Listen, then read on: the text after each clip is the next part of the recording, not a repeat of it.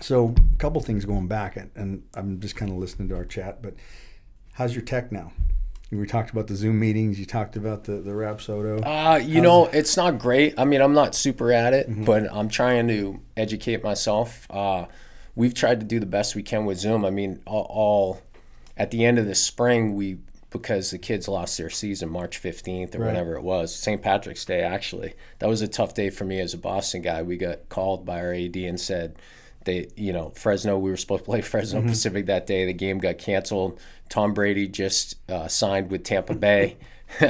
And it was St. Patty's Day and nothing was open. Yeah. So it was a tough day for a Boston Irish guy, you know. I can imagine. At the end of the day, though, we tried to do we have a number of players that are still playing professional baseball and in the big leagues, a few guys. And so we tried to take advantage of that springtime with Zoom. The pro guys were off too, right? Because of the pandemic. So we would do, 2-3 days a week within our allotted time, NCAA, keeping our hours at whatever minimum we need to keep them at.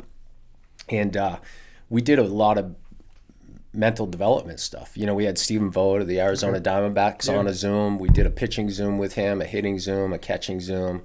Kirk Neuenhuis, who played with the Mets for 5-6 years, who's now my full-time assistant at APU, having those two on a Zoom with 35 guys, and then they're talking hitting, and they're like, yeah, well, when I played with Justin Turner, these are some of the things it's like firsthand information. Or when I was with Buster Posey out at San Francisco, you know, so you have 19 to 21-year-old kids getting kind of like almost firsthand access to what they see on TV.